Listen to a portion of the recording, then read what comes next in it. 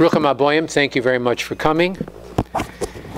Before I begin my lecture tonight, which will be a second lecture on the Shmah Yisrael, really actually it's the first was on the first 6 words, then on the first paragraph. We're now on the second paragraph. But I would like to say something about the opening word of the Shema, Hear, O Israel. And this I had left out of a previous lecture, and I thought it was important to state this. I ran into it in my notes. So when we say the Shema, what we do is we cover our eyes with our hands, with our hand, to signify that even in the darkest of times, still God Shema, God hears the voice of every Jew. As per the blessing given to Yaakov from his father, Yitzchak, Hakol Kol Yaakov, the power of a Jew is in their voice. Again, the idea of prayer. So whenever we cry, whenever we pray to God, not just pray, but kol means a cry. Just a child crying out makes a parent move. And so too with God Almighty. We don't have to necessarily even pray. Just crying out to God is a form of request for God, for a parent to take care of a child. Now, the opening line in the second paragraph of the Shema begins with the words, Im Shema Tishmu El Mitzvosai, that if you will, the words again, V'hoya is the first word, and it shall be. This word generally alludes to looking forward to the future, something joyous. However, the joy is conditional. It is dependent on one keeping the mitzvot of the Torah. Im Shema Tishmu El Mitzvosai, that means if you will diligently listen to my commandments. The word im, if, again, is usually translated im as if. However, it is also translated as when.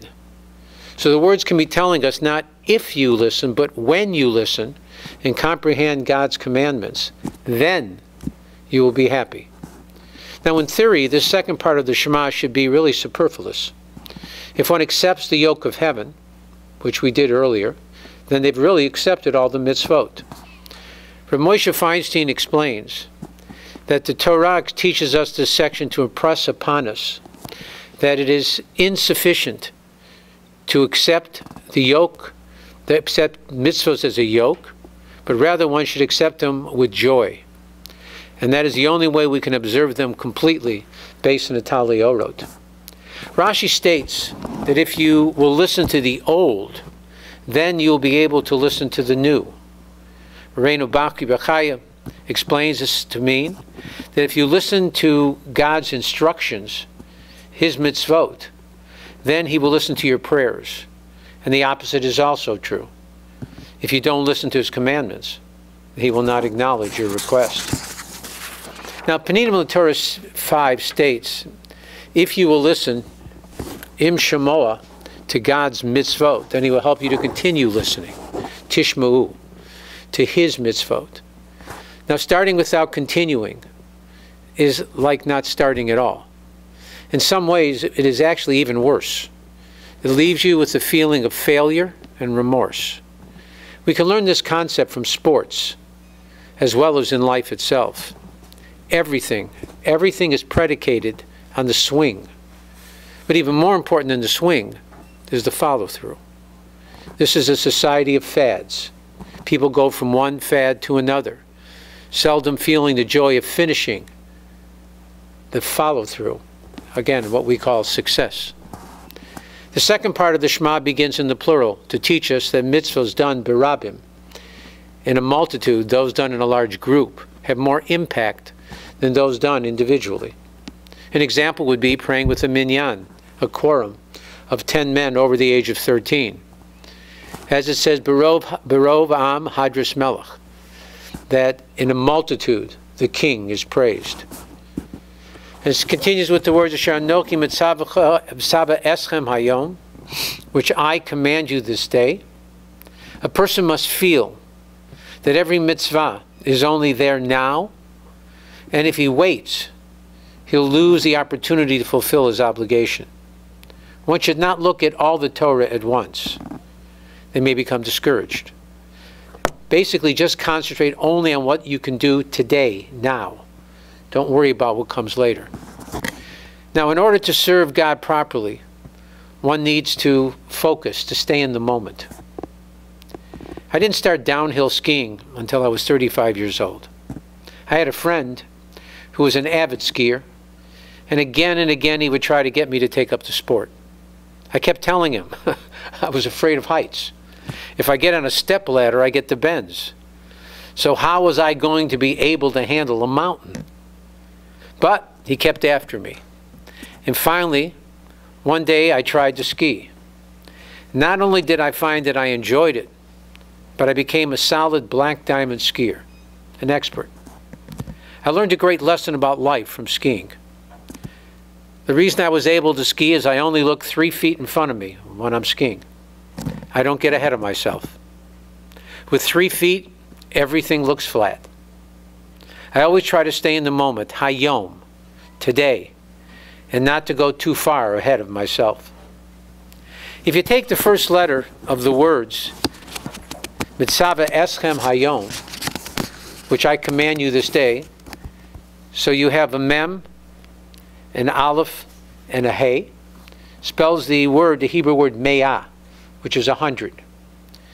David HaMelech, King David, instituted the Jews should say 100 blessings every day. The Shema continues with the words Li'ahava es Hashem Elokeichem u'lo'avdo, and to love the Lord your God and to serve Him. Now, we've already been commanded in the prayer to love God. It begins V'yahavta Hashem Elokecha. So what's different here? The Torah is telling us that loving God, it's not enough. It must be connected to action, u'lo'avdo, and to serve Him. Whatever mitzvah we do, it should be connected to love. One cannot compare a mitzvah that one does out of love to one that's done out of rote, with little or no enthusiasm.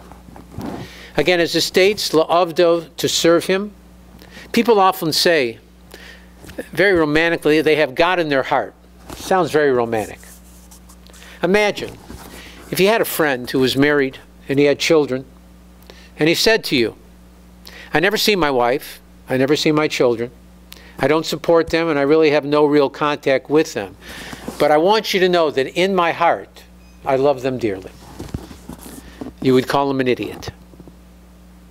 Why would our service of God be any different? Loving God is not theoretical. It demands action. If you talk about or think about eating matzah for all 8 days of Pesach, you've accomplished nothing. You have to actually take a piece of matzah and put it in your mouth. An action. The last word in the Torah that finishes the act of creation, Asher bar Elokim, the last word is la'asot, to do. This is a world of action. In fact, it's called the world of Bria. Thinking and talking about serving God is many times the ploy of the side of evil, to make one feel righteous, even though they have really done nothing. As the saying goes, the path to hell is paved with good intentions. If it doesn't connect to action, it's a joke. One should serve God, as it says, b'chol levavechem, b'chol nafshechem, with all your heart, with all your soul. And this alludes to serving God with both your body and your soul. Rashi states, a service which is of the heart. What does that mean? That is prayer. Avodat halev is what tefillah is called. The service of the heart. Now, why doesn't the second paragraph of the Shema mention b'chol ma'odecha, as it does with all your might, as it does in the first paragraph, which Rashi there says alludes to money? So this paragraph is dealing in the plural with the community. And the community is usually more generous than the individual. Others say that it is included in the word nafshechem, your soul, because those funds support poor widows and orphans. People who abuse them are basically considered murderers, based on Menginze Hatik. Now, another reason for its omission of the B'chol Modecha is that if all Jews donated all their wealth to charity, it would create a situation which would threaten the very existence of the nation. This mesirat nefesh, this putting your life in danger, giving up one's life, is already included in the words, b'chol nafshechem, with all your life. However, if an individual were to donate all of his money for a mitzvah, he could still be supported by the community, and he wouldn't die, based on his Naim L'Torah. Now, heart and soul are within the conscious powers of a person, whereas might is above consciousness. If so, how can we be commanded to love God b'chol mo'odecha, with all our might? Now, all of us possess a soul which is part of the Shekhinah, the divinity of God. That's who we really are at our core. So this love always exists. We just need to let it surface. But why does the Torah have to command us to love God again? B'chol nafshechol mo'odecha, with our hearts and soul. To tell us that we should not just love God with the natural subconscious love which resides within each one of us, but that love should inspire us to direct our conscious heart and soul to also love God by knowing Him and emulating His ways, based on a discussion by the Rebbe. Now, the first paragraph of the Shema makes no reference to reward or punishment. The reason being that when a person is confronted with the vision of God, he needs no other incentive to follow God's will. However, when the service of God is initiated by human reason, then it must be motivated by some incentives that are logically oriented, such as reward and punishment. And this is why the Torah mentions keeping the mitzvot, even after you have been exiled. Because based on the first paragraph, which represents a state of mind, we might erroneously conclude that once the vision of God is clouded by the darkness of the galut, of the exile, we would no longer be expected to keep the commandments. But when desire comes from within oneself, then even in the exile, that connection and commitment to God and His Torah still remains, again, based on the Rebbe. Now it continues with the words, "V'nosati mitar artzachem bi'ito, yoreh u'malkosh," and I will give the rain of your land in its time, the early rain and later rain. And Rashi states, if you will do what is incumbent upon you, then I will also do what is incumbent upon me. So the Vav, v'nosati, adds rain is not a reward, but something additional. The reward is something that is reserved for the next world, based on an Orach Chaim. And it says, Be'ito, in its time, and Rashi says, means Beleilos, at night. In fact, the gematria of the word Baleilot, night, and Be'ito, in its time, are exactly identical. Rashi states that it will rain at night, so as not to trouble you. And another interpretation is on the Shabbat, in the evening, when everyone is found in their houses.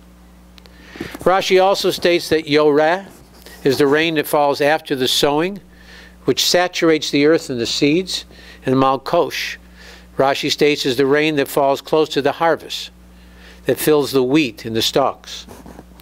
Now, going from darkness to spring and fall, these three times that are mentioned in the paragraph, spring, the time of planting, and fall, the time to reap the benefits of all your work. When God created the world, it states after every day, Vayi Erev and Vayi Boker, and it was evening and it was morning.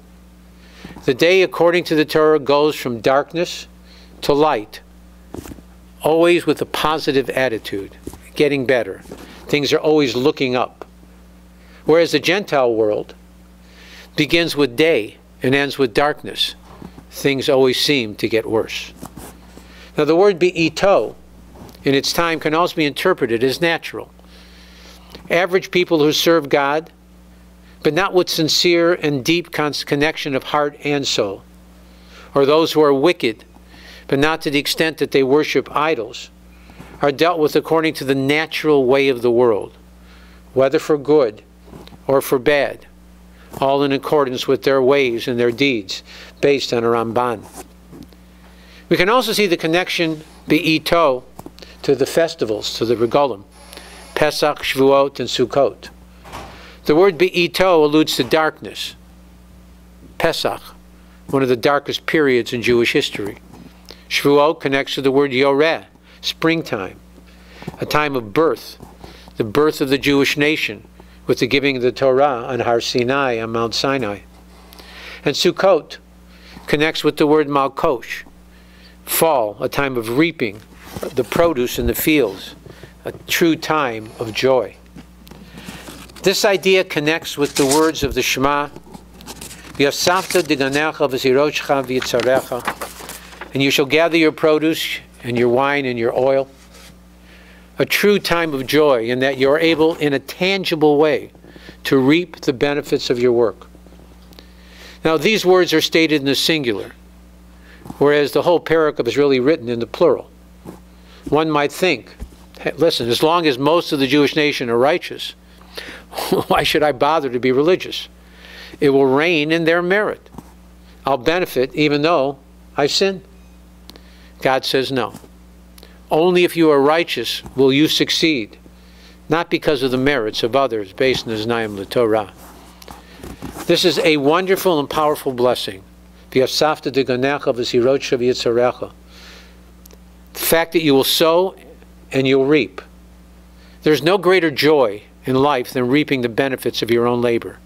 Success. The second Mishnah in the fourth chapter of Pirkei Avot states, Mitzvah goreret mitzvah, Aveira goreret aveira, that one good deed brings on another good deed, and one sin brings on another sin. Same is true of success. One success brings on another success, but one failure brings on another failure. Positive momentum, very important. Small bites, small goals, always successful, never a failure, and you'll find life is totally different. The Talmud states that a person would rather have 1 bushel of his own wheat than 10 bushels of someone else's. And we see this scenario even today. There is never a time when you walk into a supermarket that they are out of tomatoes. Yet, people grow their own tomatoes. And it winds up costing them much more money, and it requires a great deal of time and effort. However, the satisfaction that they feel is priceless. They usually have more tomatoes than they can use, and they give some to their friends with great pride. And they brag, and they say just how delicious these tomatoes taste. They say to you, taste this tomato. It's great. I mean, it's like gold. You just taste it, it's a tomato, but not to them. To them it is gold. The blessing includes all types of produce. Anything that grows from the ground. Plants grow in 3 ways. From the ground you have grains. From a tree you have fruits and oil. And from a vine, grapes and wine. All 3 represented in the sacrifices that are brought before God Almighty. Again, it's a longer topic, so what I'm going to do is stop here and we'll finish it off at the next lecture. And hopefully by following and listening to what was said, it'll help us to bring in Mashiach Tzidkeinu quickly and in our time. Thank you so much for coming and listening. Have a great Shabbat.